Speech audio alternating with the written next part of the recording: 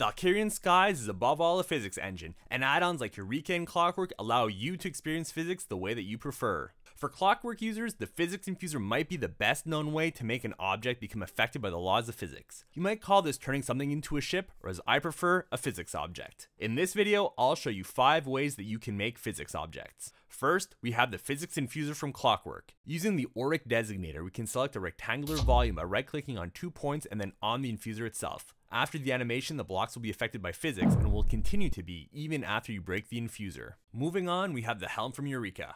By crouching and right-clicking this block with an empty hand, we can bring up a simple GUI where we can click on assemble and it'll turn the connected blocks into a physics object. Like with the infuser, if we destroy the helm, the blocks will continue to be affected by physics.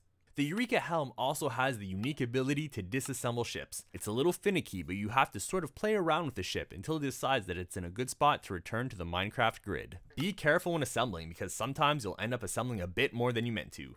The third option is a special stick from Valkyrien Skies called the Ship Creator. To obtain this item, go in your creative menu and type Ship Creator in the search bar.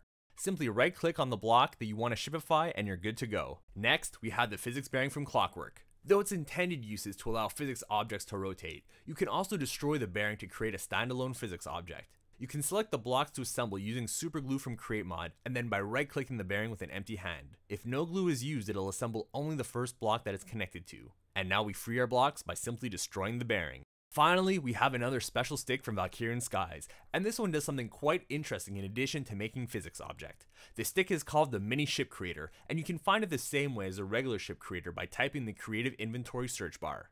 To make a mini ship, simply right click the block and now you have a miniature physics object. The cool thing is that anything else you put on here will also be miniature sized. I think there's a lot of potential here to scale down complex machinery and redstone circuits. I hope you found this video useful, and if you want to learn more about Valkyrien Skies and its add-ons, then you might be interested in watching this video here. Thank you for watching.